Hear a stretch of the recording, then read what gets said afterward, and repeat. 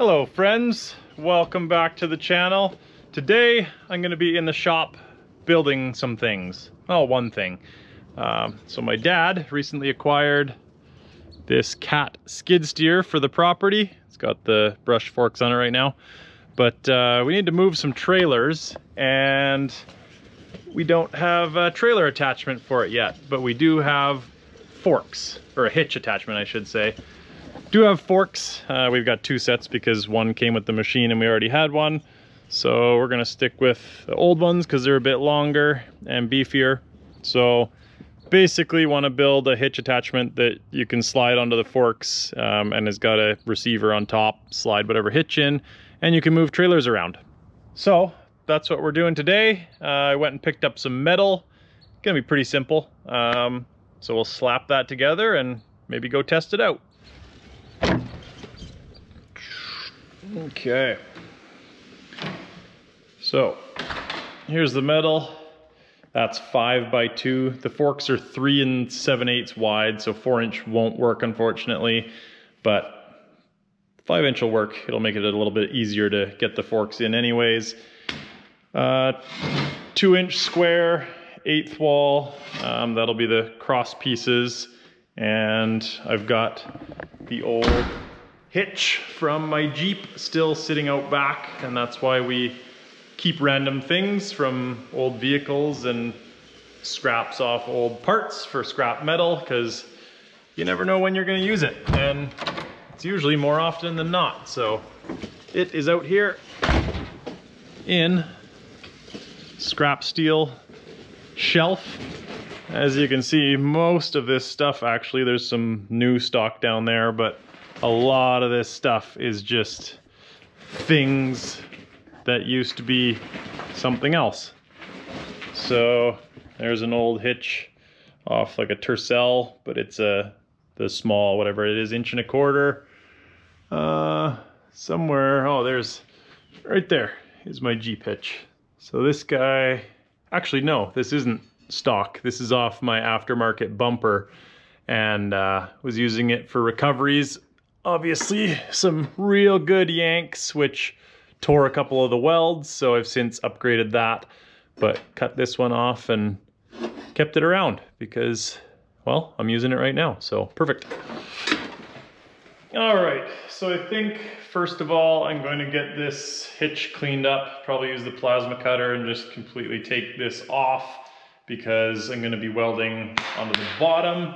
So I'll kind of cut these spots back and it'll work good as a gusset for the main bit so it doesn't twist, but get rid of all that, clean it up, and then I'll move on to cutting up, well, only one cut for the cross member, and it should be pretty simple. That's what everyone says before things aren't simple. First of all, I'll put on the old apron. That it's well, a store-bought apron, but we actually bought 2 because usually they're not very long, and I want to cover my feet when I'm welding and the slag from cutting and everything. So my mom actually sewed 2 of them together so they're long, go over my feet, and I don't get burned, because if burning hot metal drops into my lap or on my feet, I can't feel it and I get burned very badly, which I have already done once and it wasn't fun. So try and prevent that. All right.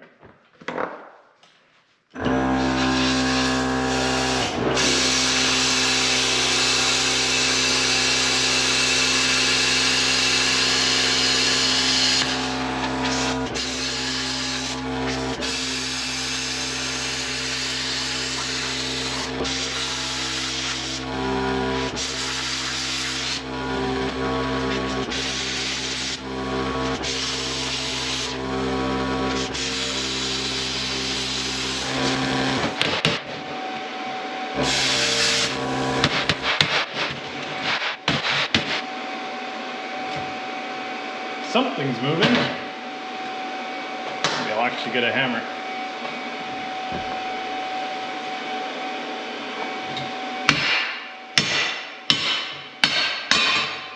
All right.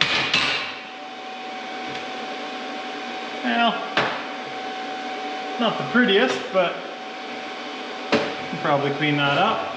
See if I can get that off of there and finish those. This will be good.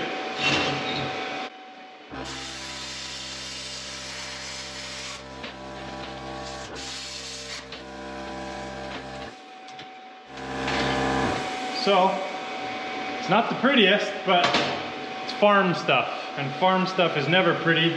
It just needs to work, and that's it.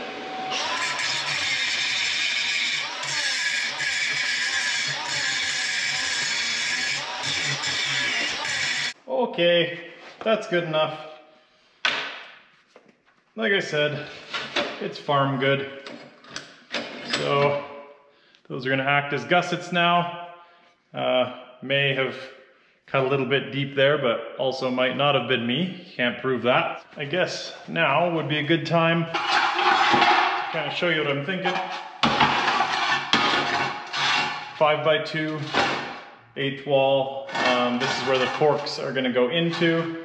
And then this piece is gonna, there's gonna be, well, I'm gonna cut this in half. One bar there, one bar there, picture that. And then the receiver is gonna weld onto the top of those. We were gonna do just a ball on here, but since we've got some stuff 2-inch, some stuff 2 7/16, then we decided to go with this because you can slide any receiver in, pintle, whatever. So that's what we're going with. So next step is gonna be cutting this in half, which I think I said this was 2-inch square 1/8 wall. It's actually 3/16. This 5x2 is 1/8 wall, so we wanted a bit beefier for the cross pieces since it'll be supporting a lot of the weight, and then just more meat to weld the receiver into to make sure it's not going to go anywhere. These cold cut saws are awesome, but obnoxiously loud. Sorry about the ears.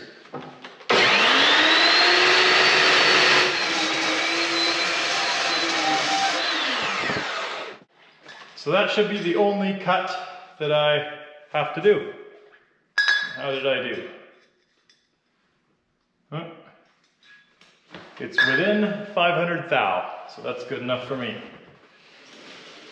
Next step is going to be just measuring back, making sure everything is equal and square, making some marks, and clean up the metal a little bit, and I'll weld it on. So I'll save you the 10 minutes of squaring it up and measuring, because that's not very fun, and I'll meet you back with the welder.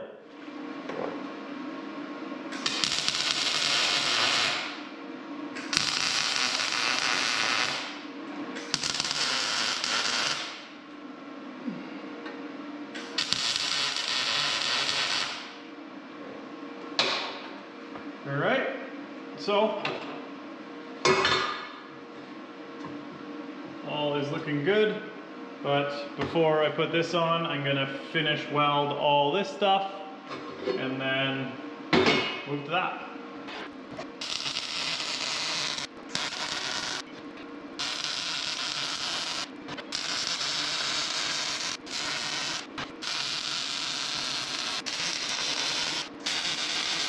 Okay, and since people always want to see the weld, oops, there you go. I'm self-taught slash grandpa slash dad taught. Usually they were doing stick welding around the farm. I've obviously got the MIG and just learned as I go, and seems to work so far. So finish up this side, move on to the top.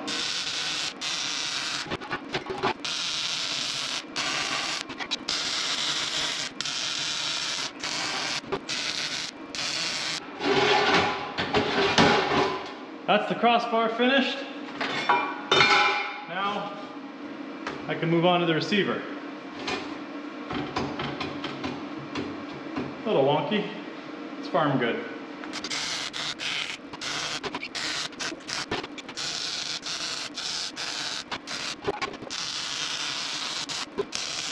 Whew. Well, I'm not cold, that's for sure. There she is. That's the gist of it. Pretty straightforward. I am going to weld a safety chain, or it's not even safety because we'll be using it all the time, but a chain that holds this back to the main frame of the forks, because without it, it could just slide off. I'm happy with this. I'll get the safety chain, well, we'll go out, measure the length that I want that, get the safety chain welded on, and then we'll have to weld a piece onto the forks themselves, and then we'll go test it out, probably. All right, my dad just showed up, so he's going to hop on the tractor, grab the forks, bring them inside so we can get it completed inside the shop.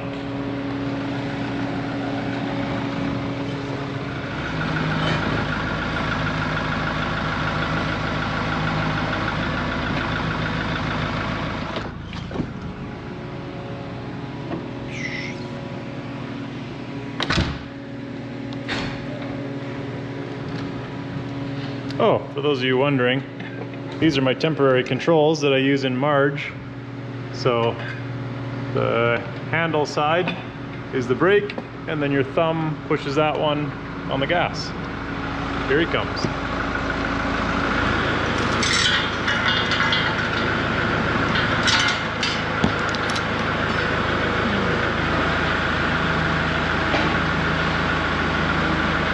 Pretty perfectly balanced.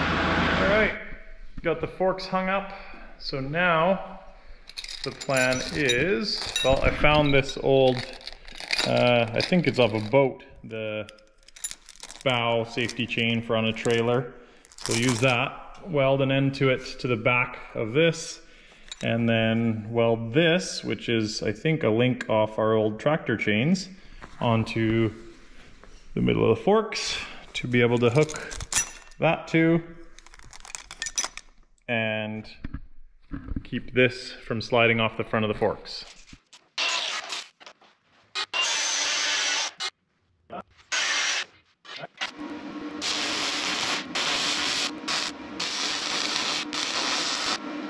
Done. Now we'll measure up how long we need the chain.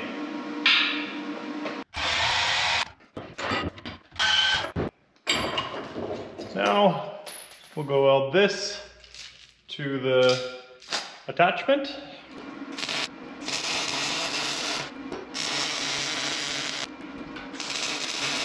Securement done. And now we go and test fit them and make sure everything is as it should be. Oh, not light anymore. Okay. Gotta move the forks together a little bit. Oh.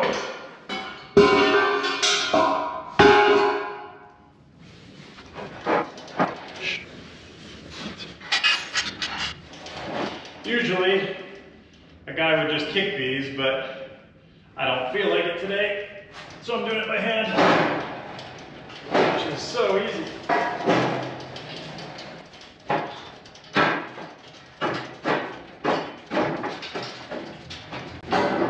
Okay. Something like that. And oh, see if I can do this.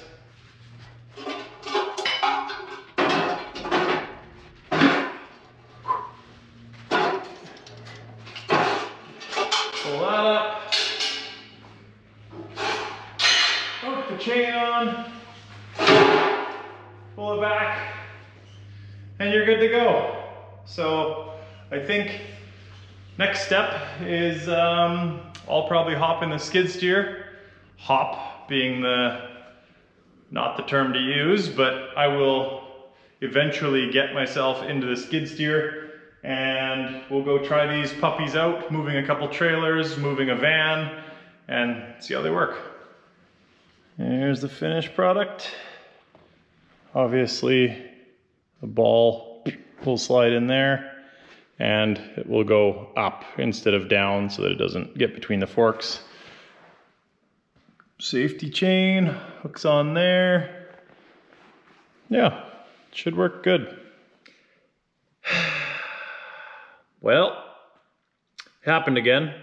Camera tipped over and must have nudged the microphone or something because there is no audio. And this next chunk had a lot of speaking. So I'm gonna do my best to voice over and try and recuperate some of the lost footage. So bear with me.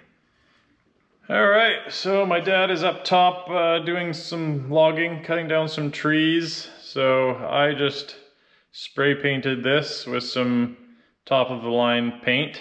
It's now black, as you can see. Spin the camera around. I'm gonna load into the skid steer using my van. Eventually I want to make a different way of loading into the skid steer out back using like a gantry crane or a trolley crane. That's gonna go out back. If you want to watch me build that project, then let me know in the comments. But for now, we'll go outside and I'll show you how I do the van load-in experience. Well, there's the old van, which I bought this van for filming. We did a trip down to Mexico. A friend of mine hand cycled the Baja down in Mexico. So I got this to follow him. It's a 4x4, it's for sale. So if you want to buy it, you can do that. But for now, let's have a look at how I get into the van. And also look at the dirt on my face. All right. There we go. I'll slide this open. So I made this lift. It used to be in my motorhome. It's made out of aluminum, some channel aluminum. Slide her down here. So this is just wide enough for my rear and front tires to go in. This piece here goes up and contacts a magnet up there so that I can push the ramp up and release it from both inside and outside. I'll let her down here. Clank. So another big thing is I didn't want to mark up the van permanently or drill any holes in the floor. So I was able to repurpose the seat mounts and bolt down to those, like you see right there. No, I think I'm saying. Oh, look at over there. This edge piece I replaced with some steel, so I took the edging that was on it off and I can put it back on after. There's the winch, and I'm noticing now that the controller and the hooks are out of my reach, which are usually laying out on the floor where I can reach them, so I'm gonna have to go get my grabber stick. Alright, let's grab my grabber stick. Okay, where is it? There it is. Look at that beauty. So the pointy part is for grabbing high things, the hook is for grabbing low things, and it's connected in a way that you probably wouldn't even understand, so I'm not even going to explain it.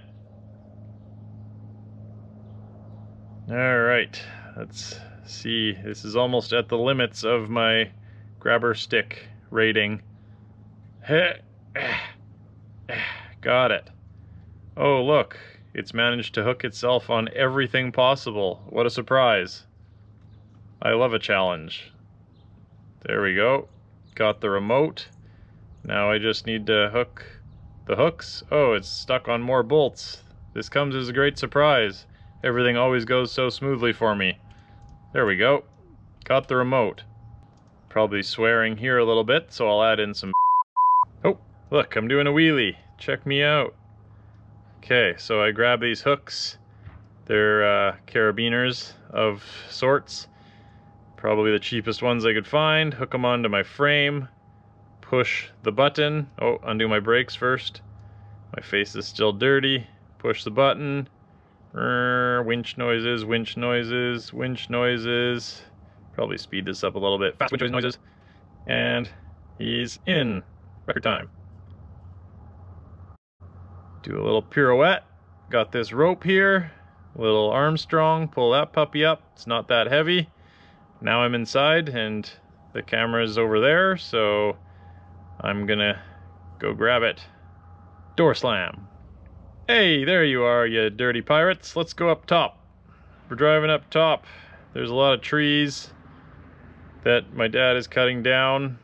They're burning stuff. A lot of pine beetle and whatnot. So that's the reason we got the skid steer, is to help with all that cleanup. There's a tree. There's another tree. Another tree. Here I am again. Here's a can of brake clean. Shut up, you stupid noisy ramp. Anyways, here's a can of brake clean. Let's go see if we can find a fire. There's a fire. So let's put it in park. Brake clean. Oh no, I'm gonna be a bad shot. And then I have to exit the area quickly. Dang it. Alright, I got a pitchfork. Let's go sling it on, see if I can pull away fast enough.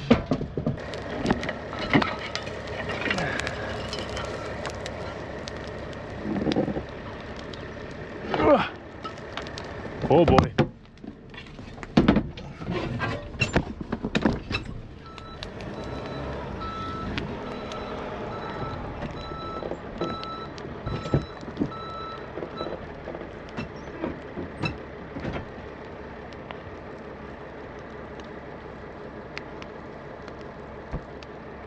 A few moments later.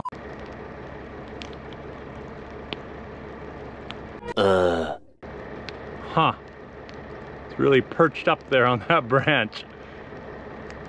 It's gonna be explosion by heat, I think. 5 minutes later. 6.5 hours later. Thought this would be a lot quicker. 2,000 years later.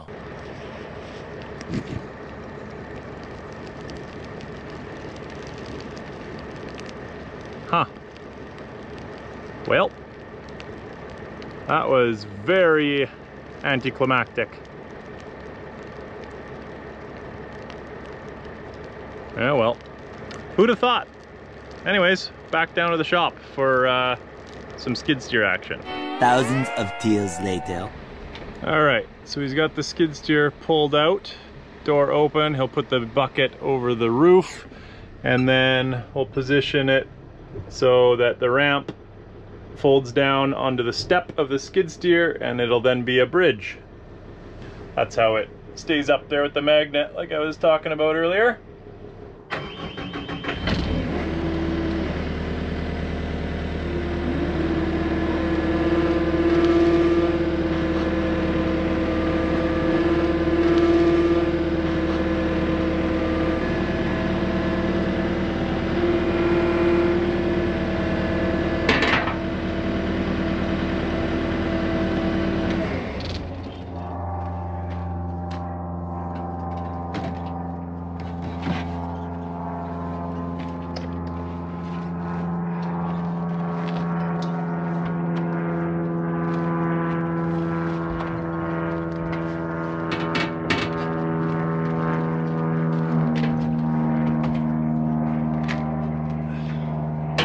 All right, so that's how it's done for now. I used to have an old lift on my old one, so it was actually easier because I could put the lift down and pull up to a machine, and it would just be a platform for me to go on. I could leave my chair on it, and so I could transfer back out into it.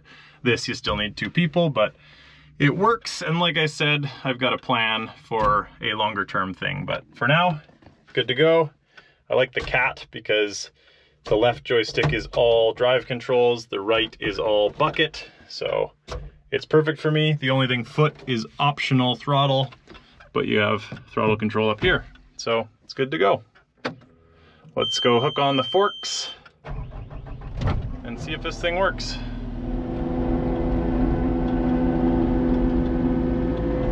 I'm filming with my bucket control hand, so it might not be the best.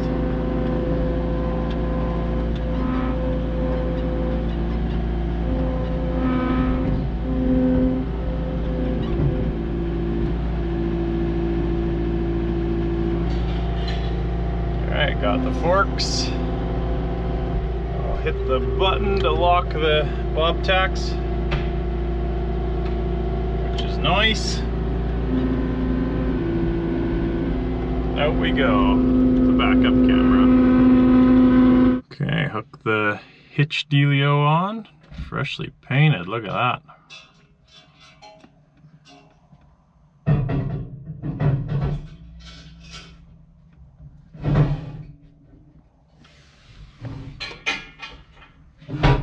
Bingo. Can see it nicely out the window, that's perfect. Once the hitch is in, it'll be even better. Sweet. Off we go to move some trailers and a van. Here's the first trailer, there's the second one back there. Oh good, it's got a lock on it. I wonder if it's locked up or down. We'll find out. Either way, it's getting moved.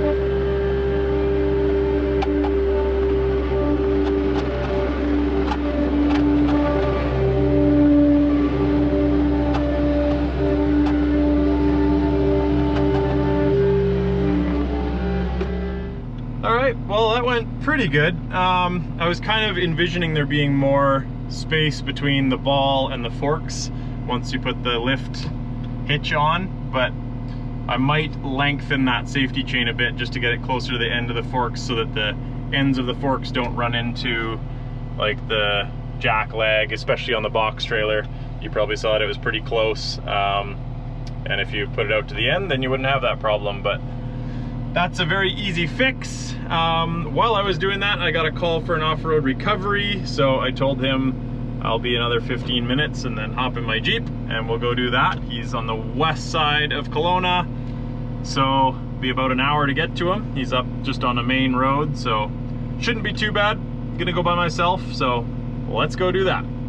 Going to go hop in my Jeep and we'll go get them out. Sounds like it's a pickup or something. I'm assuming it's a truck, but stuck sideways trying to turn around, the usual. So let's go do that.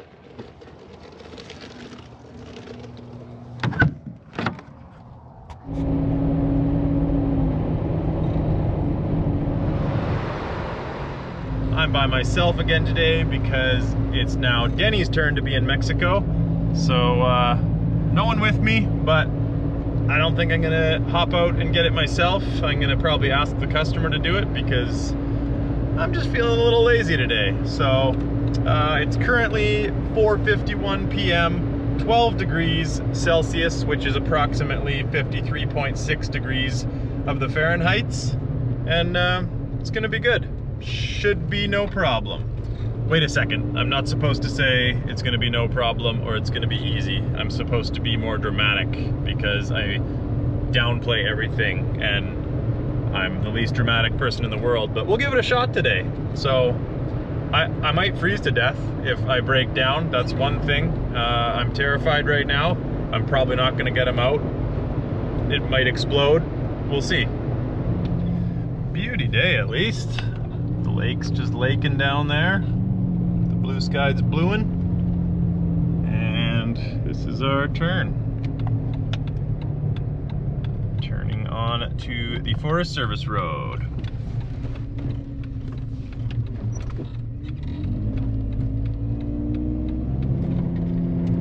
Real nice with the time change. With it being later than 5 o'clock. If you haven't seen my other videos, there's a big forest fire that went through here last summer, so it is all burnt. Big difference to what it used to look like, but that's just the nature of the beast these days. We got forest fire season now. So anyways, I'm going to haul some booty and make some time, because apparently they're right in the middle of the main road. So if anyone else is trying to get around them, then, well, they can't. Or I'll be pulling someone else out. So let's go.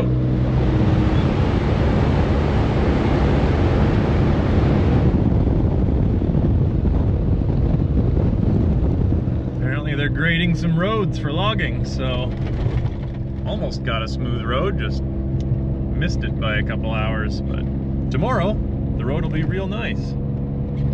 Just past 2,500 feet, which I'm not sure what that is in meters.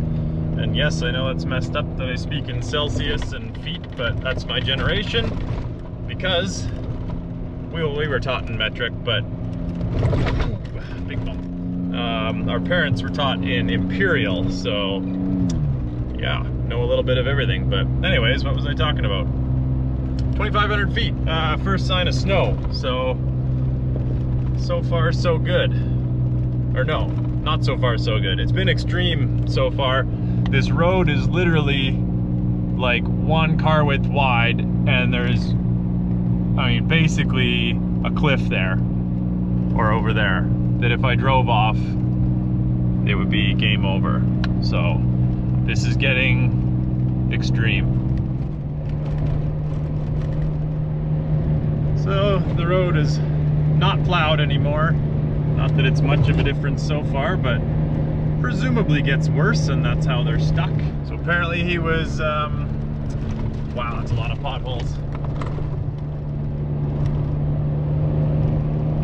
Puddle.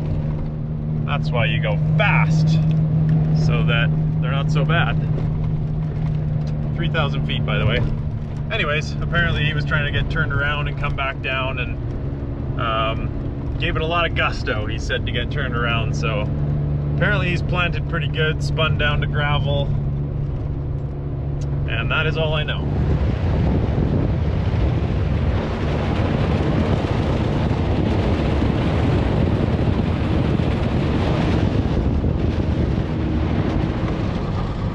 Come on, deer. There wasn't even a deer crossing sign there. They just don't pay attention to the rules, do they? Nice and ruddy, just trying to stay out of them. Oh, might almost be time for four-wheel drive. Or driving with two hands. So that's how I drive when I film. A lot of thumbing. Woo! 3,600 feet now, plus 3 degrees, which is probably like 38 Fahrenheitals. Turned to all snow now, so that's cool. It's a lot less dirty. I think I also might have forgotten my charger cord for my winch remote, which is awfully unprofessional of me, but I was on vacation and, you know, got in the vacation mode. God, I hate ruts. Just a frickin' roller coaster. Oh, like, yes, I could slow down, but I don't want to. But you don't even need to hold the wheel. They just go in the ruts. All right, well, we're at the lake. And he said he was on the main. So I have a feeling that he told me not the right road. So go back down and there's another road called Esperon that will go up. Try that. Oh, it's a lot of ruts for nothing. Anyways, here's Bear Lake, or Lamley, as some call it. Back we go. Ah, good. It has started raining. All right, made it back to Esperon for a service road. This one is a little snowier and icier, so hopefully we find them on this one. Well, I do see some tire tracks here, and there's been a couple other stuck marks on the road from people, so it's also starting to snow now, which I guess is, oh, better than rain, I was about to say. There he is. Well, this is going to be insane. One of the hardest recoveries I've ever done in my life. How's it going? Can't park there. Pardon? You can't park there. Really? Hey, look, I see the lines. You don't see? They're under the snow. How's it going, Bruce? Jesse. Nice to meet you. Nice to meet you, man. Sick. Yeah, so we came up here, and I was like, oh, shit. Went into my tailgate, and I was like, I don't have my traction. I'm like, I came up here for school, and I left my traction boards at home. Oh yeah. And we tried digging out, and I tried one last time after college. I was like, that's the best we could do. Well, you're flexed out a little too, so yeah. Cool. We'll get you pulled out. So but, you're here to help us. So what can we do to make us get out of here? Do you have? I've got tow hooks on, like the. That was my question. Yeah. Sick. Okay, so I'll spin around. I got a kinetic rope. Lovely. We'll throw on the front, and it'll be a very hard pull. Lovely. Yeah, I figured it was just. I was like, as long as he has some sort of rope to get us out, we'll be all right. Sick. Okay, I'll spin around. Also through this here first. Thank you. Oh yeah. Nice.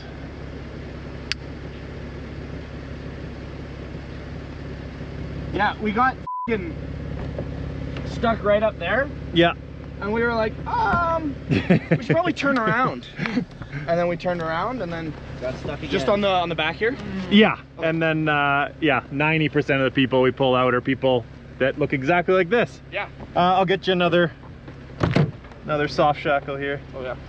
Long dog. Lovely, thank Did you. you say you were going for a cold plunge? Yeah. That. That's what I said. Yeah. Welcome for the ride, but Yeah. We'll watch, take pictures. Yeah, exactly. Well, you almost made it. No, I looked on my GPS and I was like, I'm really close. If you would have gone, like, continued on the main road, you would have made it to the other lake, but yeah, too little too late. maybe another day. Yep. Or not, maybe when it's dry. Yeah. Oh, we're not too far off this year. Yeah. Usually, most years you would not have made it this far. No. It would be like 4 feet of snow here, so. Yeah. I got to the point and I was like, you know what, it's starting to get a little sticky. Yeah. It's like, let's just turn around. And then I like pulled in there to turn around, and then I went to like back. I was like, yeah, this thing's not moving. We finally got it free, and I was in reverse. I'm like, okay, J turn. Yeah. And I'm oh, almost. almost at it. So just hard that way, and then just don't spin your tires. Super slow. Yeah. All right. Couple of good dudes. Just trying to go for a cold plunge in the lake, which that sounds like a bad idea. They got me hooked up.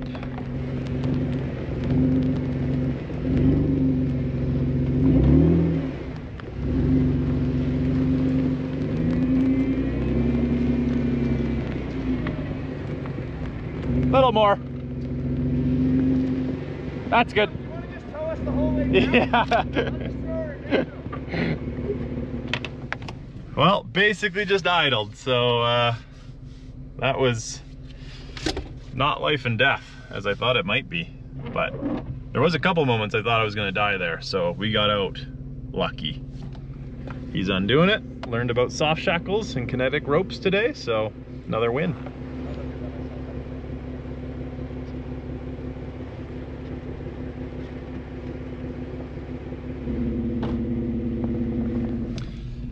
They're on their way. I won't take off quite yet. I'll just make sure they're down to dirt, and then I'll probably get a little ahead because I tend to drive a little zestier than most. But yeah, good dudes. Just new to town. He's here for trade school. Wanted to get out and find some lakes, so I'd rather people do that, go outside, get stuck, adventure, do things than just sit at home on the couch. So kudos. And it is quite a nice day. 5:49, 4 degrees, down we go. And just like that, we're back to gravel. There's still a little bit up the road, but I could see headlights and the road's pretty good, so they'll be good from here. Oh dear. Now, I know what you're probably thinking. Bruce, that recovery was insane and you almost died. And you'd be right. I don't know if the camera did justice, but when I was pulling him out, we almost simultaneously flipped. I was full throttle for a long time, he was too. It was just wild, so I can't promise every recovery is gonna be like that, but definitely got the heart pumping. So hopefully the next one's a little less extreme, a bit more tame, but for now, thanks for watching. If you haven't already, subscribe. I'm trying to hit 10 billion subscribers by the end of the year, so if you subscribe and like and comment, it really does help. And if you didn't enjoy the video, then subscribe and like and all that stuff anyways. Bye.